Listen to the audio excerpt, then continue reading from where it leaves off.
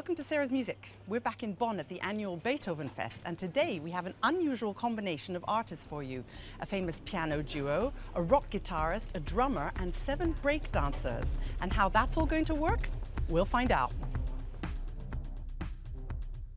The breakdancers, who are also known as B-boys, arrived from Paris and immediately filled the Beethovenhalle with their energy.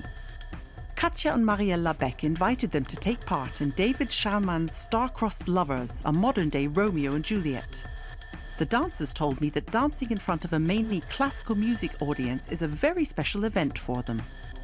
Here we are again. Katia and Marielle, welcome back to Sarah's Music. Thank you. We're here in Bonn today, and it's a very unusual combination. We have 2 classically trained pianists, we have a rock guitar, we have a drummer, and we have break dancers.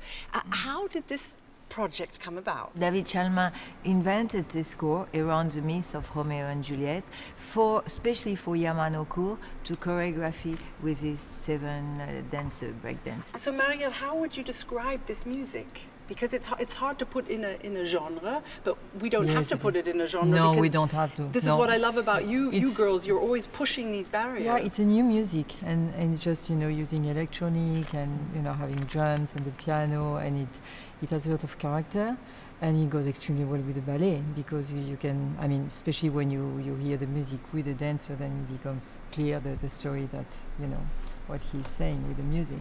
But it's a totally different thing. I mean, to put you for you both. I mean, to work with dancers one thing, but the break dancers, how did they react to the music when they heard it? They were amazing, I have to say. It has been only pleasure to work with them. Well, they have beautiful spirit and they're very hard worker. There's a lot of classical dance in there. Yes, it is. Not from them, but they have to do pas de deux with the dancer or dancer.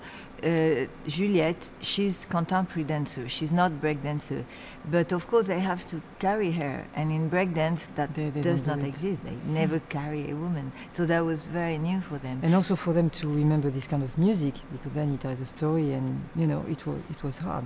So I'm really looking forward to the performance. Thank you so much. And it's really very powerful music, really electrifying, and you are a great Montague and Capulet family, I must say. We're going to fight.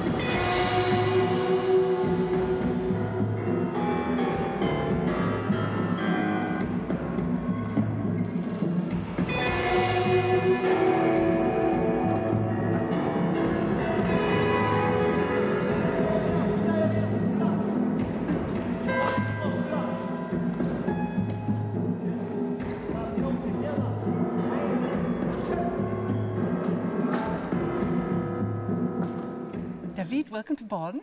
Thank you. It looks terribly complicated. Not only are you the composer, but you control all these sounds with your feet, with your hands, with your guitars, and you have to keep an eye out on what's going on. Almost a dancer here sometimes, but...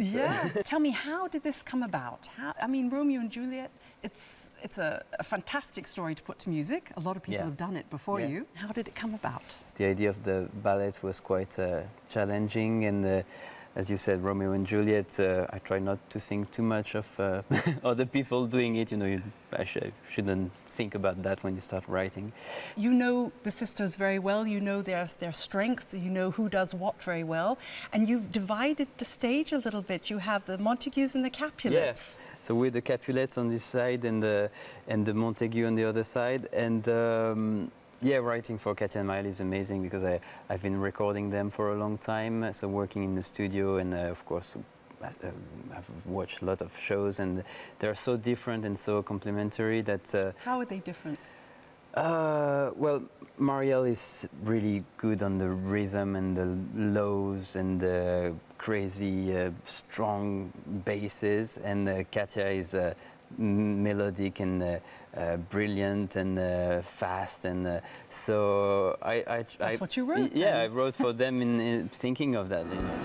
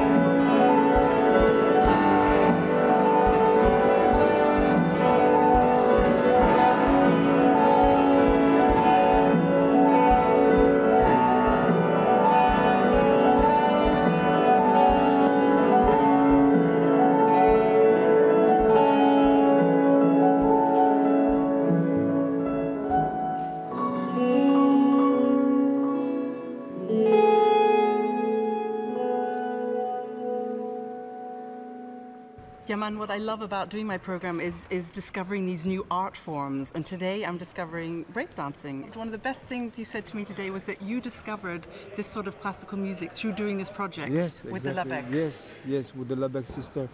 And the first time I saw them, it was I was touring with the Madonna and their friends.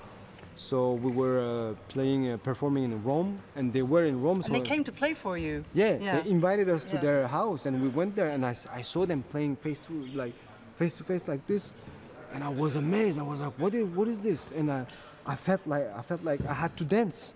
So I just danced, and they saw me dancing, so they kept playing, and the other dancers came and they danced too, and then we talked. We became not friends, but we talked a lot, and then they came up with this idea, and they said, "Yeah, man, we need you to dance with us on this show." And I said, well, "Let me choreograph something with some very good dancers."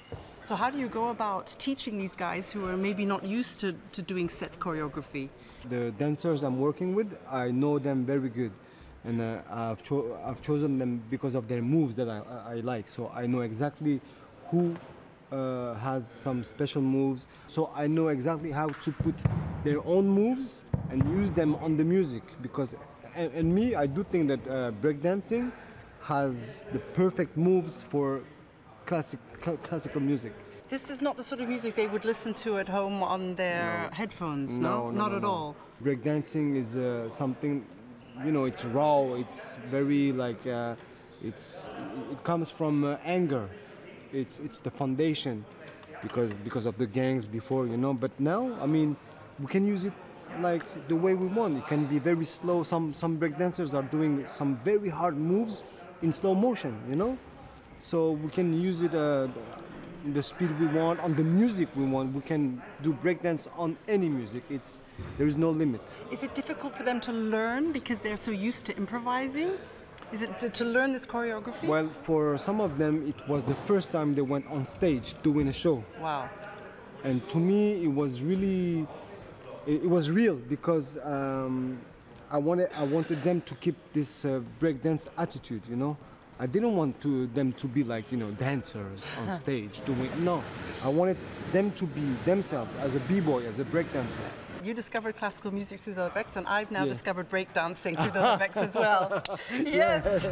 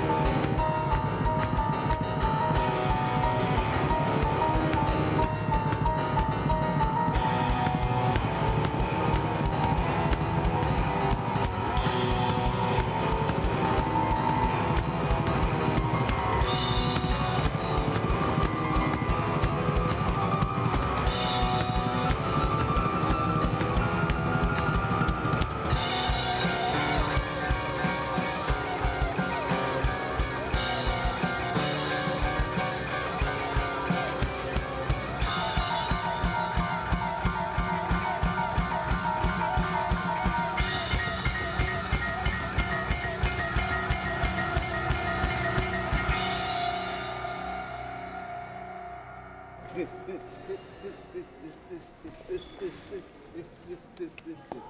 That's all from Sarah's music for today.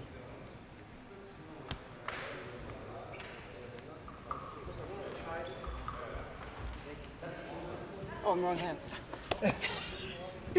Here, here, here, here. A horn challenge is usually when you have to play, but because you are such amazing dancers, I just want to see what you would do with this. Come, just move. Just want to see how you move it. Ooh. But don't drop it, you promise.